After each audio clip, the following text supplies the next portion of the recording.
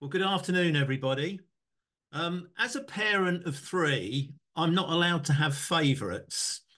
But when it comes to dragonflies, I have two clear favourites, which will be the subject of the talk this afternoon. One is the scarce blue-tailed damselfly, and the second is Downy emerald.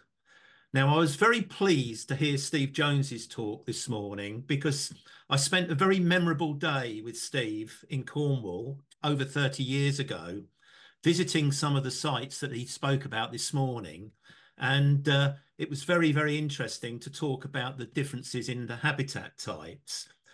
Now, at the time, the name scarce meant that the scarce blue-tailed damselfly was regarded as a bit of a rarity and not very much was known about it. And it even had the name of the wandering opportunist because it was known to sort of suddenly turn up at a site and then disappear again. Now, like Steve, I also joined the BDS in 1983. And the following year, I attended the very first indoor meeting of the BDS, which was held at the Biological Records Centre at Monk's Wood.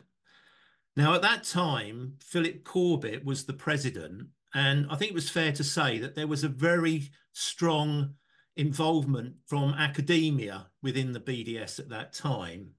And after the meeting, I was completely in awe of the amount of knowledge that was in that room. And I probably went away from the meeting thinking that everything that there was to know about British dragonflies had already been found out. And it was only in subsequent years I began to realize that there is probably still quite a lot that we can still get to know about British dragonflies. So I was involved in two projects, and that's what I want to talk about this afternoon, because I think at the time I was probably what would be described as an enthusiastic amateur. And so I set about an individual amateur project on the scarce blue-tailed damselfly, which at the time I lived in just on the north edge of Luton, and within 10 minutes drive of my house, I had a really good site where scarce blue-tailed damselfly had been discovered. The second project is to talk about a group project and show the value of working as a group on studying the Downy emerald. So first of all, I want to talk about the scarce blue-tailed damselfly. And back in 1975, the record had been rejected by the Biological Records Centre because a chalk quarry is the last place one would find Ischnura pumilio. Well, in 1987, Ischnura pumilio, the scarce blue-tailed damselfly, was found at two chalk quarries in Bedfordshire and one in Buckinghamshire. And I set about this individual project to try and understand the species habitat conditions in these chalk quarries, and also to assess the population size, and also try and ascertain the state of maturity of the female form Aurantiaca, which is the bright orange female colour form. Now, at the time, the reason that the record was rejected is that scarce blue-tailed damselfly had been long associated with boggy runnels, typically places like the New Forest, sites in Pembrokeshire and a few other areas. And so a chalk quarry was really quite different to all these boggy habitats. So as a regular visit to the New Forest, I took photographs back in 1989, and you can see on the left here is a habitat in the New Forest just outside Brockenhurst, where there was a very strong colony of scarce blue-tailed damselfly. And on the right, you've got the habitat at Sundon Quarry, showing these seepages that were running out at the base of chalk cliffs, and the water was collecting in the wheel ruts that were formed by off-road vehicles and motorbikes. Now, one of the things that these sites have in common is that there is a lot of habitat disturbance. So in the New Forest, you've got a lot of poaching by the ponies, cattle, deer, and also forestry operations. And at the bottom, on the left, are two photographs of Stockley Enclosure, which is next to Round Hill Campsite in the New Forest. And I saw this site evolve from being recently cleared to becoming one of the best sites in Britain for scarce blue-tailed damselfly. And there were literally hundreds of individuals at this particular habitat. Similarly, at Sundon, the four-wheel drive vehicles and motorbikes were churning up the habitat, creating these lovely runnels, which were not that dissimilar to all the disturbance that was caused in the New Forest. Now, what intrigued me at the time was that I had a very early copy of The Dragonflies of Great Britain and Ireland by Cyril Hammond. And I don't expect you to read all the detail here, but he clearly identified that with the normal blue-tailed damselfly, there were various colour forms that matured into other colour forms as they aged. There was no mention of this for scarce blue-tailed damselfly, and it was still regarded that this orange female was a very distinct form and persisted throughout the life of the damselfly. Now, I started to sort of ask some questions because having counted the number of females at my site at Sundon, I was noticing that this bright orange female was very prevalent early on in the season, but gradually declined as the season progressed. And this chart just shows that in black shows the numbers of the orange Aurantiaca form that I was counting in 1992. So I decided that I would start to mark some of the individuals, and I ended up marking nearly 200 individuals at Sundon. And I'd read this paper where somebody had used a dot pattern on the wings to mark the individuals. So I set about with marker pens, making various marks on the wings. And I didn't quite like the system that previous author had used, so I started to use Roman numerals. And as you can see on the left here, there's a very good example, probably a one-off example of the system working very well, because I'd marked two individuals, a female and a male, sequentially, and then within about 10, 15 minutes, I discovered them actually copulating. So this was very encouraging for me because it made me realize that the marking was effective. It didn't alter their behavior. It didn't do any harm to them. And they were quite happy to go about their business with the markings. So having marked individuals, and particularly the Aurantiaca females, I then found that the colour was transitioning from the bright orange all the way through to the normal green form that a lot of us see. So the photograph in the middle shows this transitional phase where you can see the orange slowly disappearing from the abdomen and the thorax before it becomes completely green as the colour disappears. And through this marking, I was able to determine that it was a teneral for about a day. The Aurantiaca form lasted between 5 and 9 days, depending on the weather conditions. There was this intermediate form, which seemed to last for around 2 days, and then it became a mature female that would then last another 26 days. Now, these times did vary, and I guess with climate change and warming climates, some of these numbers might actually have changed by now. But that gave you a rough idea of the length of the life of an individual female. So just to summarize, the individuals emerge as a teneral form where they lack any great colouring. They have this straw colouring. They then mature into the Aurantiaca orange female, and you can see that really the orange gets very, very intense, particularly on the top of the abdomen and on the thorax. And notice behind the eyes, you get these very bright orange postocular spots.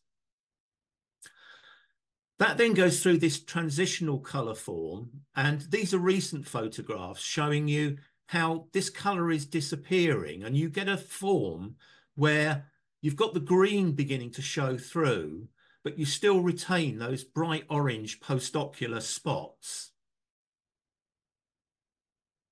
That will then become a really bright green orange female, sorry, green female, before then finally transitioning into the somewhat dull and well camouflaged dull green mature female.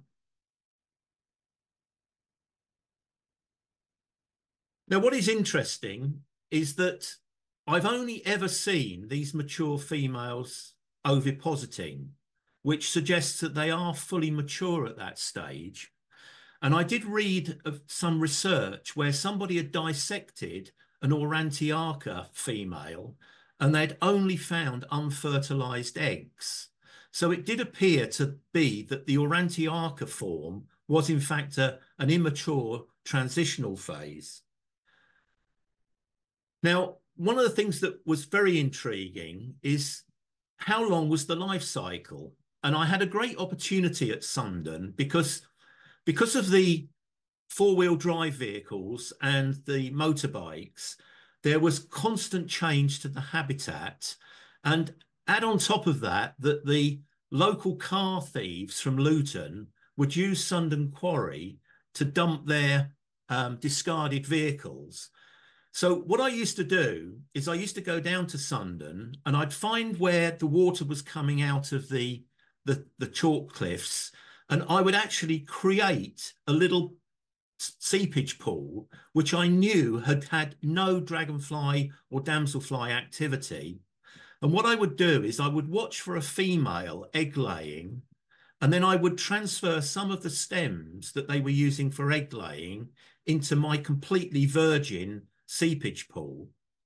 And during the course of the next year, I was able to easily find larvae which were developing. And then the following year, I actually had them emerging and I could find the exuvia.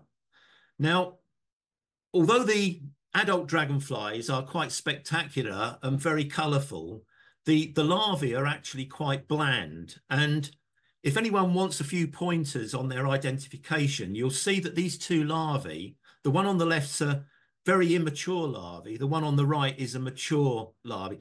The legs lack any banding, and the caudal lamellae are somewhat smaller than what you would find in a normal blue-tailed damselfly. So I was quite confident that they were developing scarce blue-tailed, and I was able to show beyond any doubt that it had a 1-year life cycle.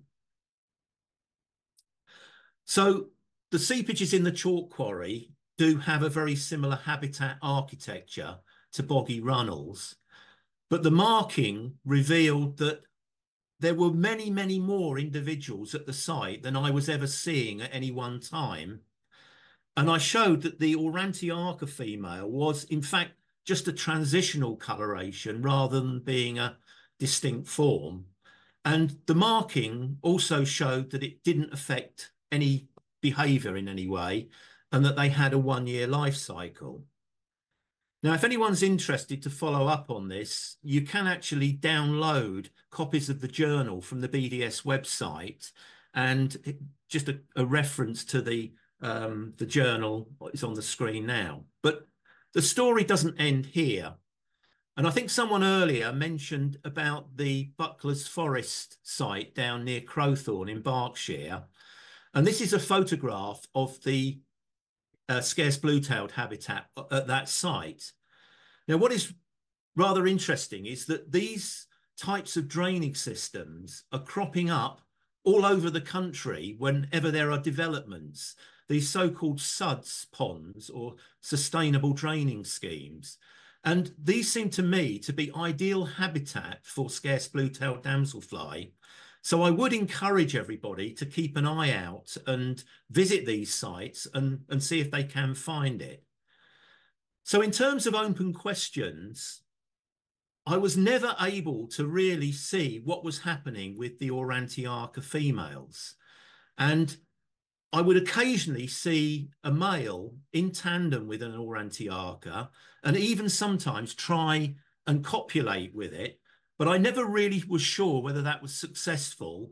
And I certainly never saw Aurantiaca females go on to oviposit. So I've put an appeal out here for photos are needed because it would be very, very interesting to see whether others can photograph Aurantiaca females in cop or ideally ovipositing.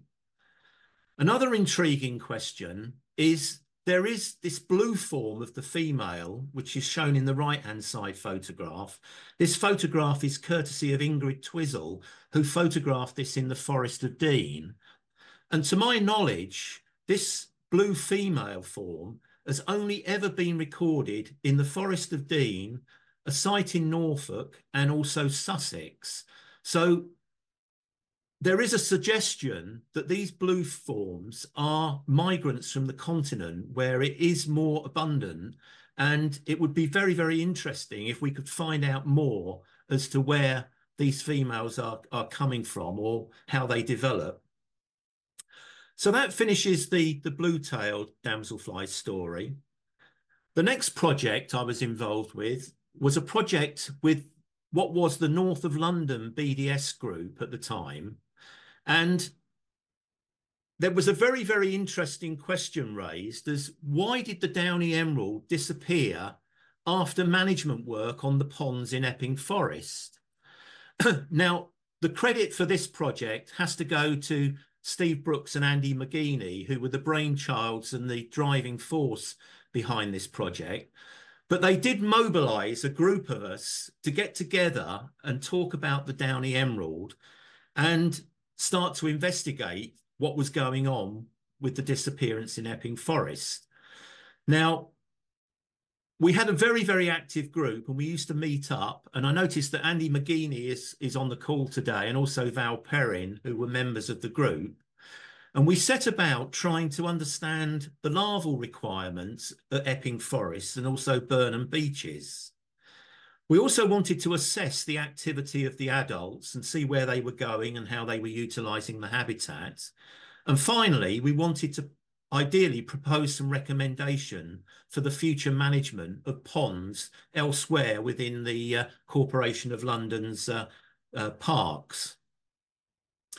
So our main study site was Wake Valley Pond in Epping Forest. And the interesting thing is that you could go to this site and you could probably, on a good day of weather conditions, you could see half a dozen Downy emeralds flying around the margins of the lake.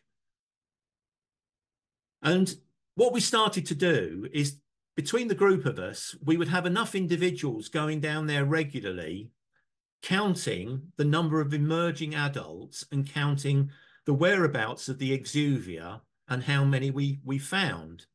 And we were able to sustain this as a group for 6 years, which was quite phenomenal. And it enabled us to investigate things that probably hadn't been uncovered before then. Now, both Steve Brooks and myself both had growing families at the time, and we used to take our kids down with us and get them involved. And we found that searching for exuvia was by far the best way to assess the population size. And the photograph on the right shows Steve Brooks hiding amongst the trees and his son Joe pointing to a Downy emerald exuvia that had left the water and climbed up this rather unusual looking sort of branch of the tree. The photograph on the left shows what looks like a sallow with an exuvia up in the branches. And my sons, with a very short attention span, started to climb higher up into the trees. And we then got a shout saying, "Hey, Dad, there are exuvia up in the trees." And we thought they were joking at the time, but there were indeed Downy emerald exuvia way up in the branches of oak trees. So we had completely overlooked these as adults, and we are eternally grateful for our children at the time for pointing out these out to us. But as I say, we sustained this for just over 6 years. And you'll see on the left, these are the number of exuvia that we counted each year. And I think it's fair to say it was a very good way of assessing the population, but there were probably a number of factors going on here, one of which our experience at finding them was improving all the time. And by year 6, we were finding well over 1,200 exuvia in one season, which was quite phenomenal. We also started to see that maybe they were alternating every other year, in that some years were higher than others. So there were other things going on. But you can see on the right, the map of which Andy McGeaney drew shows where all the exuvia were found around the pond.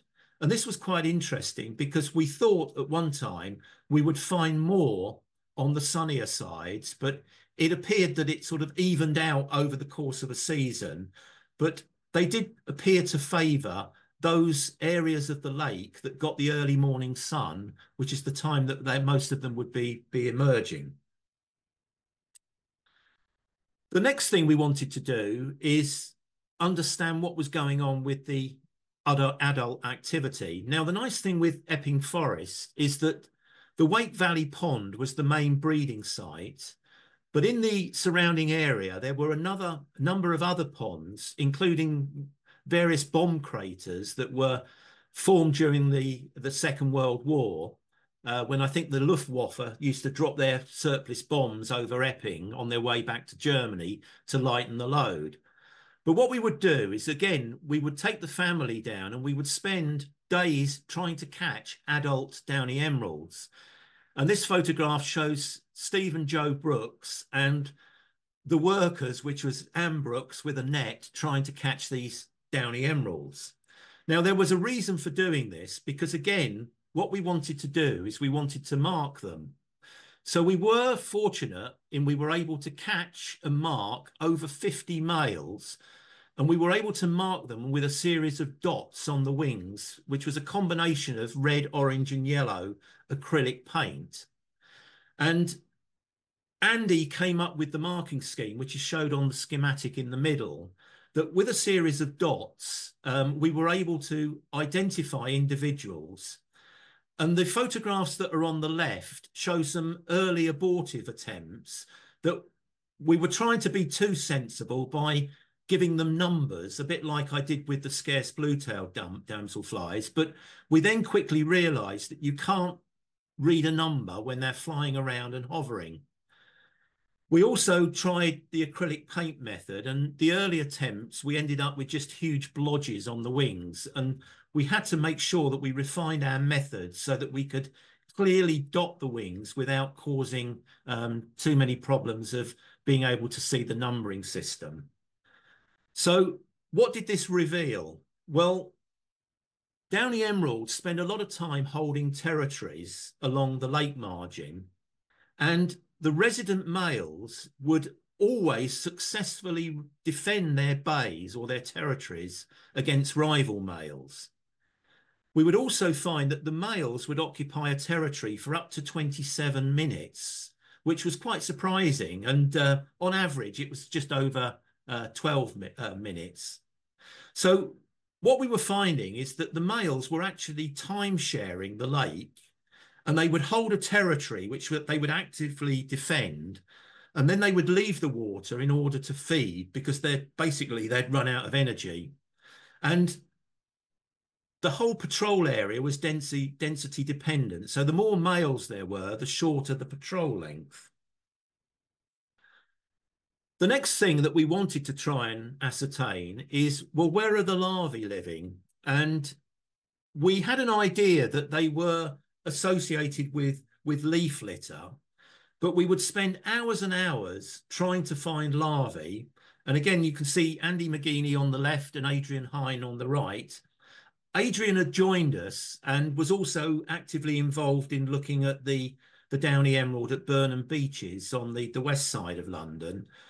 But it quickly became obvious that searching for larvae was proving very, very difficult, particularly at the sites within the Corporation of London area. So what we decided to do is that Andy and myself decided to go on a bit of a road trip, and we visited a number of sites in southern England, where we knew Downy emerald was present. And it was not until we found a site down in Berkshire that we were able to find good numbers of Downy emerald larvae. So you can see Andy on the right here with my son at the time, and we were literally pulling out netfuls of leaf litter and then going through the leaf litter, finding the larvae. And then on the little inset on the right-hand side, you'll see that Andy is actually measuring the head width and the body length of each larvae. And we were recording that over the course of a year. And this was the sort of thing that we were finding, that this is a photograph looking down into the water at this particular site in Berkshire. And you can see the bank on the right, and then the water dips into an area that is just literally leaf litter only. And then the water gets deeper. And as you go to the left, you can see that it just goes deeper and deeper and deeper. Now, what we were finding is that this area of leaf litter was absolutely crawling with the larvae of Downy emerald, which was much to our amazement because we'd not found this at any other site. So we started to measure these and we found some quite interesting things. We had 3 really good sessions where we were able to capture larvae, measure them, and then release them at the end. But as you can see from this chart, which is on one of the sampling meetings in October, it proved very, very difficult to find small larvae. And if you think about it in terms of the population dynamics, the small larvae would be in much greater abundance than at any other stage, but we just simply weren't finding them. And I think through our best efforts, we found one during October. But it did show that the population was breaking up into different cohorts, and we were trying to ascertain as to what was going on here. But we did find that there were also no tiny larvae in the July samples, which wasn't, it was not unsurprising because during July, this is just after they've been egg laying, so you wouldn't expect to find any. We also found that there was no larval growth over the winter period. So if we compared October with when we were sampling in April, the cohorts hadn't changed a great deal. We also looked, I think it was in January, where we didn't find any larvae at all in these really good areas. So the larvae were just disappearing in the winter. So we were almost certain that they were actually migrating into the deeper water. And what was interesting at the time is that we were actually finding a lot more of what you would regard as dragonfly larvae prey in that leaf litter, things like bloodworms and chironomid larvae. So it was really interesting to find that out. Now, apologies to you, Andy, if you're still on the call, but capturing and marking larvae is very, very hard work, and it's quite tiring. And during the lunch times, we did need a bit of a rest, but there is a serious point to be made by this photograph because Andy was really great to go out with during these visits because we bounced so many ideas off of each other that we were always challenging each other with sort of silly questions. And I would certainly encourage anybody that's sort of studying dragonflies or getting together with another group of people is keep bombarding each other with questions and trying to challenge each other as to why we think this and why we think that about our British species. And I think through those conversations, which I will always remember with great fondness, we were able to almost predict where we could see and where we could find Downy emerald larvae.